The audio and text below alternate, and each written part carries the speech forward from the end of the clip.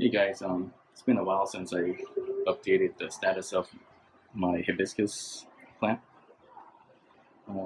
Four of them, which I purchased about 3.5 months ago. They've grown substantially, as you can see. Before they were, just little shrubs, but as you can see, the lush green leaves, bright green leaves. Those are new growth. It's pretty much taken up about half of our balcony area, which I'm very pleased. They do consume a lot of water since it's getting pretty hot in the summer. What I did was recently install this little bad boy here. It's a Continental automatic watering system.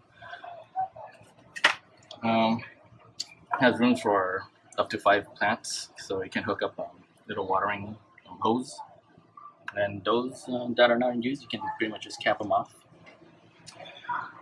Beauty of this is you can set frequency of watering per day. You can set it to 5 times a day, 2 times, 3 times a day. Here, 0.5 days, that translates to 2 times a day, every 12 hours. I just watered it, so it's 11 hours and 57 minutes till the next watering. And here, 30 seconds. So pump runs for 30 seconds per watering, which is pretty cool. It sits in a 5-gallon bucket by Encore. Food safe, I guess. $4 for the bucket. The automatic watering system costs about $30. I forgot where I bought it from. I think Amazon. Yeah, Amazon. But pretty sure you can, buy it on eBay for comparable price, maybe cheaper, free shipping. So here's another view of the hibiscus.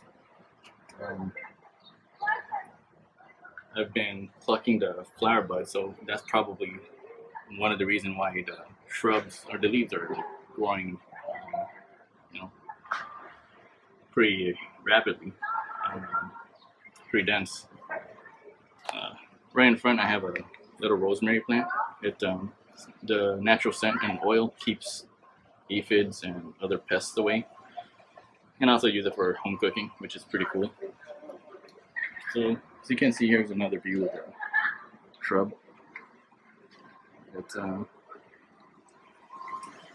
If I don't pluck the flower buds from the plants, they bloom every 2 to 3 days, like every single time.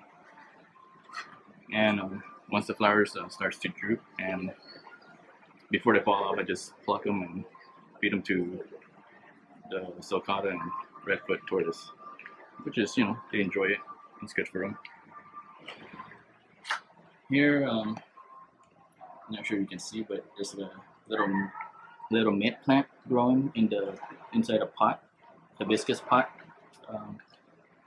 We'll also use it for home cooking and for making tiki drinks for huge tiki cocktail fans, but that's another story. And that's pretty much it. Hope you enjoyed the video. It's pretty hot out here. I'll probably cover our entire patio with probably 12 more hibiscus pots, and cover up the entire open area. I'll create another video once that happens, but for now, that'll do. Till next time.